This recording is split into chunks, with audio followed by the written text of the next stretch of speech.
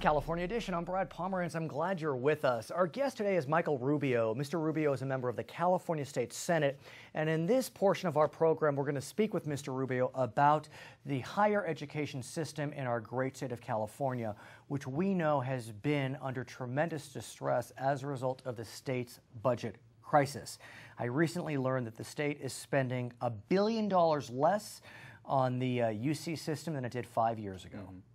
And I think the even more startling fact is if you look at the last decade to decade and a half, our priorities have become skewed in that if you look at the spending per ratio to the California Department of Corrections, there was a time in which we spent $5 to every $1 on the California Department of Corrections, and now we are spending dollar for dollar. Well, as I understand it, and I'm a wealth of irrelevant information, so just indulge me if you may. In the 1980s, 70% of California's budget went to higher ed, 3% went to prisons. Today, 9% goes to higher ed, 11% goes to prisons. That's a flip. And our prisons are overcrowded to boot. You just highlighted the fact of what the point I'm trying to make. Now, realignment's going to have a big impact on that. Secondly, the other driving cost in incarcerating inmates is this issue of health care. We're under receivership. Oh, it's federal ridiculous. Receivership. But if you look at just the raw numbers, we spend on average $16,000 per inmate to provide medical care. If you look at neighboring states who provide adequate care for their inmates, they are literally half that number. But the question becomes, why are these individuals in prison? And many believe they are in prison because they were not provided adequate educational opportunities. You know, it's a vicious cycle. If we don't provide an opportunity for someone to be a law-abiding citizen, right, we've got to educate them, we've got to train them, and we have to have jobs, quite frankly. The other issue that we haven't talked about often in the legislature in this particular year is the need for jobs. That is, if there is a silver bullet in any of this, once you get educated, once you're trained, you've got to be able to get employment so that you can provide food for your family. But the challenge becomes for those that do go to college, because the prices are increasing so much, the debt burden is literally overwhelming. And we know people are they're going bankrupt because of their student loans, and yet those loans are not dischargeable in bankruptcy. A whole other conversation. Oh, it is. But let's focus on the UC system. Many believe that it remains a crown jewel in our great state, but the prices are going up higher than any other system in the country. And you are concerned about those that are enrolling in the UC system. Talk to us about the ratios that we are seeing in terms of enrollment. I am, and thank you for bringing it up. If you look at not only the increase in fees and tuition, there's a trend now with the regents at the University of California to now enroll at a higher rate out-of-state and international students, and we all know because they pay more than in-state students. And it's alarming on the fact because if you look at just last year alone, 43% of those who were enrolled in UCs, there was a 43% increase, rather, of out-of-state students. And what that essentially does is it provides for those who are competing, outperforming, state university or state students the ability to get a chair or a seat in those UCs. Is that necessarily a bad thing? I mean, I think about California's geography. From Los Angeles to San Francisco is the same distance between Washington, D.C. and Providence. A lot of very rich, diverse cities along the eastern seaboard. I don't know that it's necessarily a bad thing to have geographic diversity come into our state. I mean, if we're all 90% Californians, where's the global view? I would say two things. First, for those families and those parents who have lived in California for decades, they've invested hard-earned tax dollars to build the campuses, build the intellectual capacity for these wonderful flagship University of California schools like Berkeley, UCLA, UC San Diego, so that it can be a state system. They're not going to be able to have a front of the line position to get into those schools now, even when their children are outperforming the out-of-state students. So let's talk about your proposal. Sure. Right now, the UC regents have a policy that they will create a system whereby 90% of all students system-wide are Californians. That's right. 10% are out-of-state or foreign. The policy is just that, a policy, and right now I think the numbers are around 12% system-wide. You are looking to write a constitutional amendment. I am. To mandate exactly what? to mandate that their standard, the 10%, isn't statewide, or system-wide rather, but it's per each university. I think it's common sense. If they say the standard ought to be 10%, then it ought to apply to every university in the system. Whereas UC Berkeley today is 30%. 1 in 3 students is an out-of-state or international student. But let's think about some of the other outstanding institutions around the country that are state-run. University of Michigan, University of Virginia, University of Colorado. They have about 30% out-of-staters. And those systems run very effectively. It's a tremendous geographic melting pot. I mean, a lot of our friends went to Michigan or went to Virginia, Colorado, and I don't know. I just really wonder whether the answer is to limit enrollment. I think the question is this. Do we want brain drain to occur in California? Because the stories, well, let me tell you the real life stories that I'm being told. Please. The parents are calling and saying, I have got one child, 4 years ago, got into Berkeley and UCLA. I have a second child 4 years later who has gotten better grades, more competitive in terms of test scores, did more extracurricular activity, got waitlisted at Berkeley and UCLA, and now they're going to Cornell. That child would much rather be here in California. But are they not getting in because of out-of-state admissions or because we're decreasing enrollment due to the budget crisis? I would say it's the first, because what we have found is that President Udolph and others are shifting the business model to lure and recruit more out-of-state students. And the question is, do we want to become a private university or keep it a state-run university? Do you blame him? I mean, honestly, think about it. I don't blame him, but we don't take any other resource. Look at the investments we've made in water, in energy, in any other resource. We don't then take that resource and sell it to the rest of the country. We use that resource to benefit and create a competitive advantage for California. What about this? What about creating a law, a constitutional amendment, whatever it may be, which would allow the cap to float based upon the budgetary status of the state? Because at certain times, we just may need more out-of-staters to help fund the UC system. Let me ask the other question, because it has not been brought up. How about we look at the cuts that the regents are making in the layers of different bureaucracy they have within the University of California system? There are chancellors to a president, to a president, to a president, to a vice president. So I would ask... Efficiencies, fine, but there are efficiencies throughout state government. But we're only talking about the University of California There system you have it. Go. So if we're going to examine in this, I would make the argument that this 10% standard that they've set, I didn't set the standard, they did. But you are changing it. Absolutely. You are. It's a bold move. I mean, it's because a very... I think we ought to fundamentally keep the University of California system a state crown jewel. If we are not careful and we don't set this cap, then it will soon become a private university system, well, what about by definition. I mean, you talk about a brain drain. You know, let's bring some of the best from Florida in, and they'll stay here. It's a brain lure. Absolutely. But if you're capping at 10%. Here's the struggle, though. We know we don't have broad immigration reform. So if you take an international student here to get on a student visa, then they leave. Then they leave this nation. And so you talk about brain drain, in that seat is being occupied international. Yeah. And so they're occupying a seat that a valedictorian from California could otherwise occupy, and then they leave this nation. I don't know if you know this, Congressman Adam Schiff is looking at that very issue. Good. He's from Southern California. I hope he moves forward on this subject. So between that and my provision, we would really have a robust Call Adam future. Schiff when you have a chance. We'll I do want to get a sense of where we are on this proposal, because I'm sure that there's a lot of support for it. Oh, we've got a number of co-authors, and I'm proud of the support the sponsors. ASME has stepped forward. Those are the workers that actually, they're the janitors, they clean the university system. Why do they care? I don't mean that pejoratively, but why do they care? They're parents.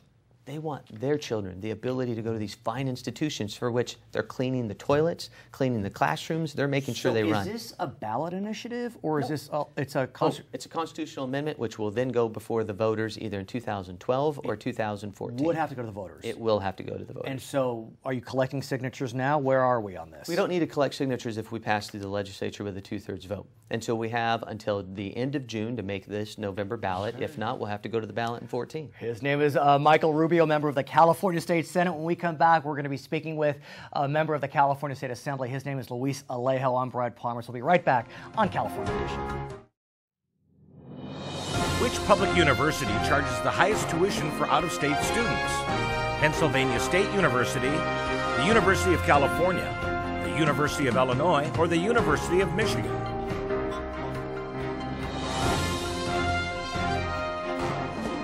According to a U.S. News and World Report 2012 survey, The University of Michigan charges the highest tuition rates for out-of-state students.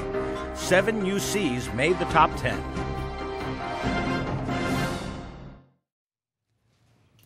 It's California Edition. Welcome back. We are speaking with Assemblyman Luis Alejo. He represents portions of South San Jose and beyond. And I want to speak with him about an area that so many young men and older men enjoy, and that is mixed martial arts, which is exactly what, Assemblyman? Well, mixed martial art, now known as MMA, is one of the fastest growing sports in the United States. It now has surpassed professional boxing, professional wrestling. It's televised in 130 countries. But basically what it is, it's a full combat sport. So you could see a fight where there's a kickboxer fighting a wrestler, somebody who specializes in jiu-jitsu. It's not choreographed. It's not like WWE, for example. Not at all. This is no holds barred, basically. A lot of different martial arts coming together, and the best person wins in the end. The sport has really evolved. It first came on national television back in 1993 with very little rules of the sport, and now it's just grown, become so popular that it has a very strong following here in the United States. And what's interesting, when you think about boxing, for example, you think about Nevada. Nevada kind of is the hub of professional boxing. What I didn't know until you told me is the hub of MMA is not Nevada, but California. Right. Last year they had about 100 MMA professional fights, and the number keeps growing every year. Sold out crowds, whether it's in San Jose or Southern California. And with that comes, a lot of ticket sales, a lot of pay-per-view sales, merchandise sales, so it's rapidly growing. And you're a big fan of MMA, I take it. I've been a big fan since the very beginning. Are you a fighter? Well, no, I wasn't a fighter, but in high school and college, I was a team captain of our local wrestling team, placed in the state championship. So as a young wrestler, it was a sport that you naturally gravitate to. Right. And you become a big fan since day one. But here's the challenge, and it's almost as if MMA is growing up just like WWE grew up, which is there's not a lot of protections for the fighters themselves. We heard 5-7 years ago there was a lot of contention between WWE and their athletes. Now that exact same thing is happening today with MMA. The athletes are feeling as if they are being exploited, they are feeling powerless, and they don't know where to turn, but they're turning to you. Right, and I'm carrying a bill, AB 2100, and it's basically trying to create the first ever ethical standards, professional code of conduct for the promoters in this sport. But it also prohibit, exploitive provisions and contracts for the fighters, because what doesn't exist in MMA fighting is other sports have their own professional leagues, associations for the players. There's no union, I take it. There's no union association, but basketball has it, professional baseball has it, boxers now have it, but there's no such association of its kind in MMA fighting. So you're looking to regulate the industry. We'll talk more about the specifics of your proposal, but I want to ask about the fact that this will be a forerunner. As California goes, so goes the nation, or maybe not. And if California passes this legislation, could not the promoter simply say, oh, well, California won't be our state, we'll go to Nevada? And as a result, California will lose a significant revenue source because the fights won't happen here, they'll happen in Nevada. Well, the same argument happened when they passed the federal Muhammad Ali Boxing Reform Act because of the same types of abuses within the boxing sport. But you can see boxing is law. It's federal, but as you said, here in California, it's the first of its kind. Eventually, I can guarantee it will be the national standard. But here in California, it's the largest market. There's over 35 million people. Some of the biggest fights have happened here in California, and the sport is only thriving within California. In states like Connecticut and New York, we actually prohibit MMA fighting. Oh, really? The opponents actually have been lobbying hard in those state legislatures to open it because there's a big market in states like New York. They would love to have MMA fights happening at Madison Square Garden as well. So that's not the case, and where states that had prohibited it, they've been fighting to open those doors in those states. So let's talk about what your bill does specifically, and I really want to drill deep because we think that people who are on television automatically make a lot of money. I can tell you that's not true. And you're watching these MMA fights, but the reality is that these fighters, these athletes, are not making a living because of the way you say these contracts are drafted. Right. So first of all, some of these contracts, they get paid very little. You're talking about the new fighters, the young fighters, the lower level fighters. They get paid very little. This is an expensive sport for your training, your team, your traveling expenses. Sometimes for a fight, you get almost very little, not even to pay your training costs. But I guess what your concern is not so much that people have to grow into higher salaries, but they get locked into long contracts. Right. And they are deemed to be exclusive to a certain promoter, which means they cannot work with another promoter. Is that really what you're looking at? Right. So even if it's unfair, it's a take it or leave it mentality right now within the sport because there's such a discrepancy.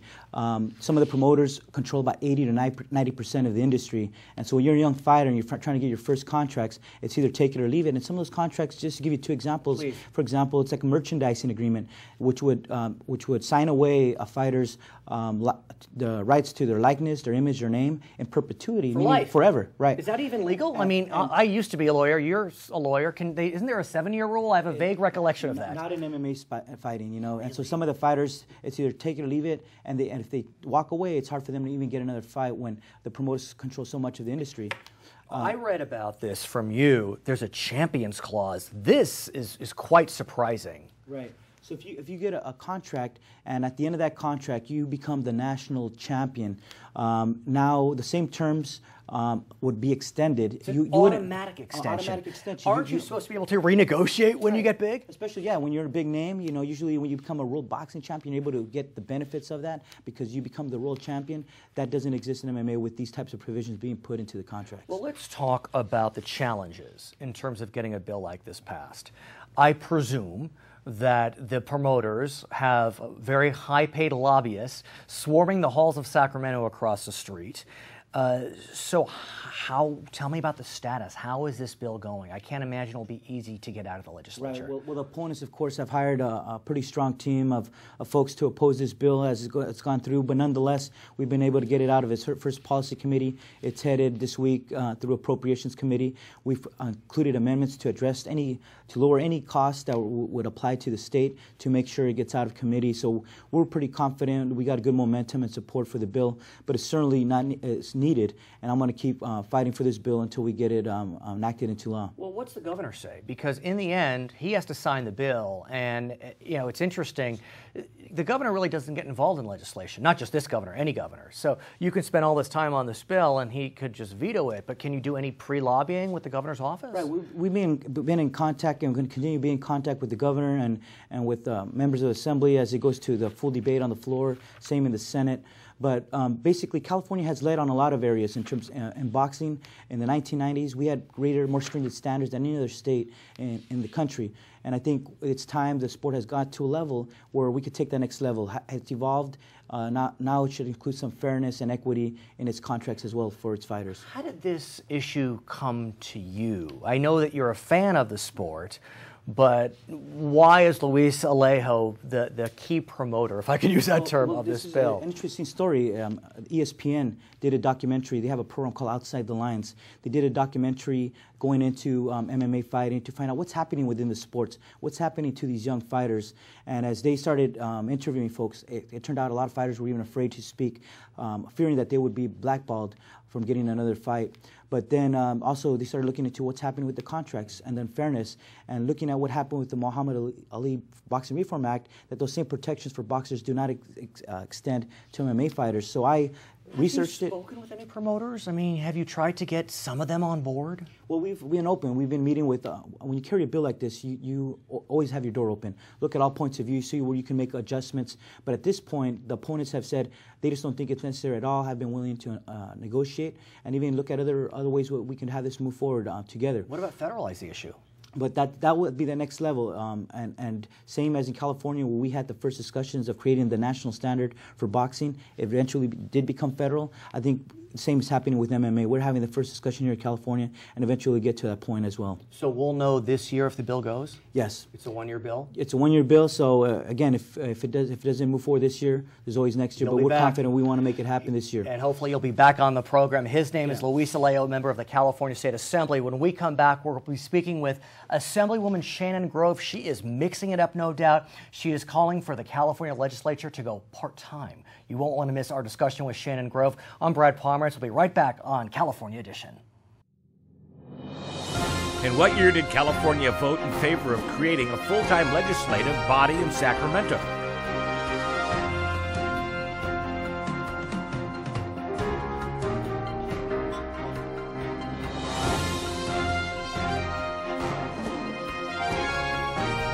In November 1966, California passed Proposition 1A, creating a full-time legislature with 73.5% of the vote.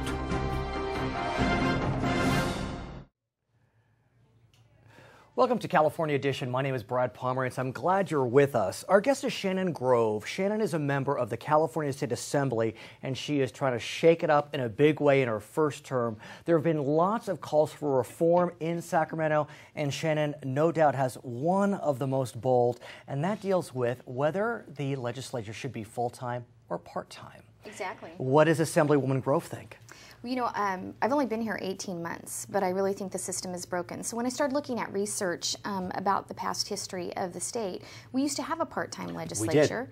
I met with Governor Perry, and I've also of Texas, and I've also researched other legislative bodies in different states, and come to find out there's 44 other states that have part-time legislatures. Let's talk about it, because no doubt it's on the minds of California voters whether Sacramento is working, and we've heard this proposal floated. I mean, you have been very public about it. I want to kind of push you on it, though, and try to figure out how it would work out. Okay. If we consider that California is the 9th largest economy, it used to be 5th. That's true. Okay. It's absolutely true. 5th. Yeah, and we got to figure out why. Full-time legislature, it's gone with the self-inflicted paper cuts that have driven business out of the state. It's gone to 9th, almost ready to go to 10th. But is the way to do it to keep people out of Sacramento for such a large economy? I mean, is that going to be the most efficient and effective way? Texas has a large economy. Florida has a large economy. There are 44 other states that have a part-time legislature. So, what about the concern that if we do have a part-time legislature, that it will only embolden and make the executive branch more powerful? Because the governor will be there full-time and the 120 members wouldn't. What can he do if we're not there? He can't pass legislation if we're not there to pass it. He can't, there's things that all three branches of government have to be involved in order for the government to function. But if you think about it, and again, I'm just, playing it out. If you think about it, though, the governor, the executive branch, has a lot of power generally. They have the executive agencies, and they can sign executive orders. They can do a lot without the legislature. And if the legislature isn't there looking over his or her shoulder because they're part-time, a lot of mischief could be done, one could argue. One could argue that, but 44 other states have a part-time legislature. All of those 44 other states are better economically than California. Think about it. California used to be first, and now we're worst economically. We used to be first in education, now we're last. So the bottom line, in some measures, but the bottom line is that 44 other states do this, including Florida and other states like Texas, which are large land masses. Here's another question. When you think about who runs for office today, they are people who are able to change professions, for example. You, for example, have a business and you are able to run for office. This is a full-time job right now. If the legislature is part-time, there's a concern who would be able to run for part-time office. The wealthy, anybody the retired. That runs now. But I guess what I'm trying to figure out is, let's say I'm a lawyer. Let's just say, for example, I'm a lawyer. A lot of legislators are lawyers. If I have a practice, a legal practice, I can't take time off my practice to go to Sacramento for 3 months. It's a maximum of 3 months. It's not a full 3 months. It's a maximum of 3 months. And when you consider all the time that's wasted, like right now, the May revise came out, and we're billions of dollars and $15.7 billion in the hole. And we're passing bills off the floor yesterday that are coupon month. Okay, there's a lot of time wasted on your hands if you can come up with coupon month. But it is a concern. Who will be able to run? I mean, you have the blessing that you have a functioning business. Anybody that can run, that runs now. You really think, though? I mean, absolutely. Let's say you're a teacher. There are a couple teachers in the legislature right now. They couldn't do this. They couldn't be a teacher and a legislator at the same time. They have to leave their teaching profession and be a full-time legislator. But it wouldn't be full-time. It's a maximum of 90 days. Right, but the teacher, unless it's over the summer, how would a teacher become a member of the legislature? Well, it's a maximum of 90 days. They'd go through the election process just like anybody else does. When they come up here, they'd set the legislative council or the legislative schedule. So the legislative But would the schedule be over the summer? It depends on what the legislative body decided to do. It'd be a vote of the legislative body. What about lobbyists? That's what we hear all the time. With term limits, lobbyists are very powerful because there's no institutional memory. If it's a part-time legislature, lobbyists will be very powerful because they'll be there in 12 months and the legislators wouldn't be.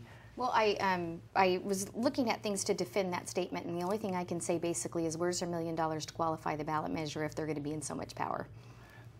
Meaning, play it out. Played out, meaning that if it's going to give them so much power, why are they not helping make it work? They don't like it. Lobbyists and legislators don't like this bill. Now, it polls very well with the California people. Very, it very is. well. I mean, I have seen polls, and there's no doubt. It polls at a super majority. Yeah, that the numbers are rising. Absolutely. No doubt.